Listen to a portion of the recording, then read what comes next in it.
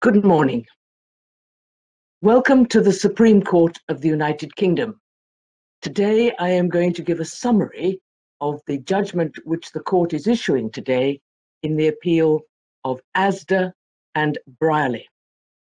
I am Lady Arden and I am the author of the lead judgment with which the other justices of the Supreme Court agree.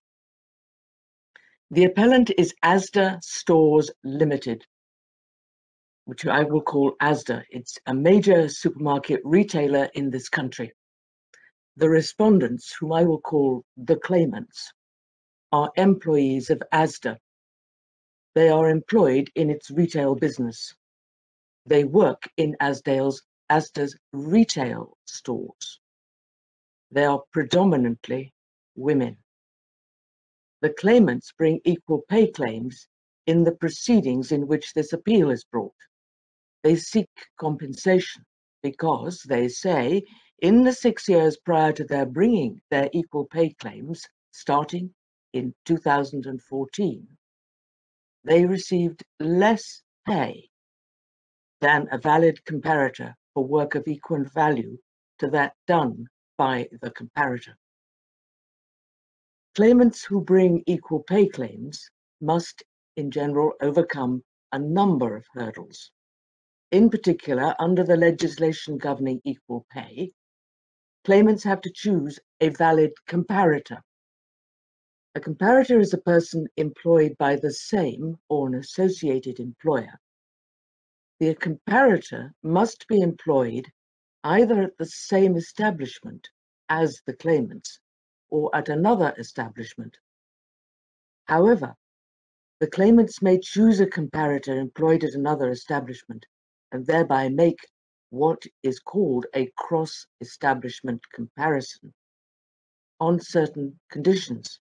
In that situation, the comparator must be employed on common terms, and I will call this the common terms requirement.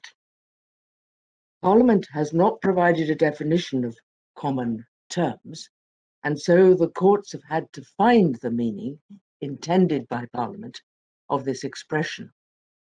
I will come back to this when I come to a case called the North case, that is Dumfries and Galloway and North, to give it its long name, but I will call it the North case. The common terms requirement is found in the legislation, namely Section 79(4)(c) of the Equality Act 2010, which replaced the earlier provision, Section 1, subsection 6 of the Equal Pay Act 1970.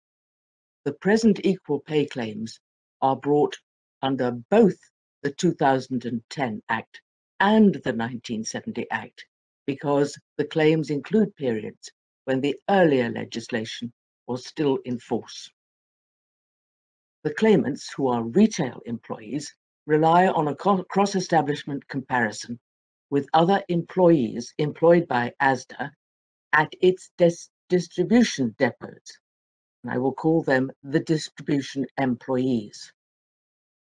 These employees are predominantly men. Asda contends that they are not employed on common terms within the meaning of the legislation. The retail and distribution locations are separate from one another, and the employees at the different types of location, retail and distribution employees respectively, have different terms and conditions. The question whether the retail employees could use the distribution employees as comparators was tried by the tribunal as a preliminary issue. Asda applied for the dismissal of the claimant's claim on the basis that this issue should be determined against the claimants. The claimants succeeded on this issue before the Employment Tribunal. Asda unsuccessfully appealed to the Employment Appeals Tribunal, and it unsuccessfully appealed to the Court of Appeal, and it now appeals to this court. The essential question on this appeal is therefore whether the common terms requirement for the purposes of equal pay legislation was satisfied.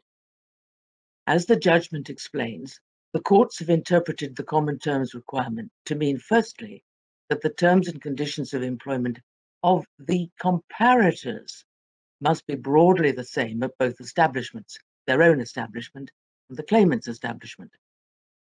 And secondly, that if there are no employees of the comparators group at the claimant's establishment, which was the case here, and it is not clear on what terms they would be employed there, then the court or tribunal applies what is known as the North hypothetical. And to do this, it considers whether the comparators group would have been employed on broadly similar terms to the terms on which they are employed at their own establishment if they were to be employed on the same site as the claimants. So it's a hypothetical.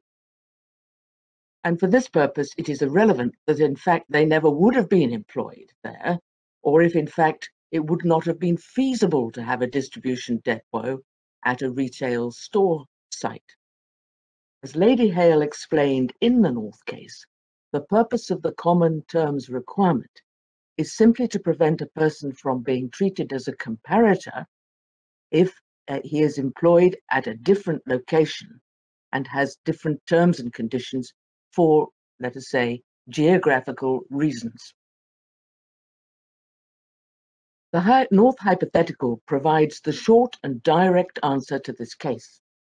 For the detailed reasons given in the judgment issued today, this court concludes that the claimants were entitled to succeed on the North hypothetical, and accordingly holds that this appeal by Asda should be dismissed. It is unnecessary to consider whether the claimants could succeed, as the Employment Tribunal held, on any other basis, or on the basis of EU law, which imposes a test of single source where the common terms requirement is not met. For these reasons, as amplified in the judgment, the court dismisses Asda's appeal. The court goes on to explain how tribunals should deal with the common terms requirement in future. In this case, there was a substantial amount of evidence led in the Employment Tribunal in this case, which was simply not required. Moreover, the tribunal had performed a line-by-line comparison between the terms of the claimant and the terms of the comparators, when this was the wrong exercise.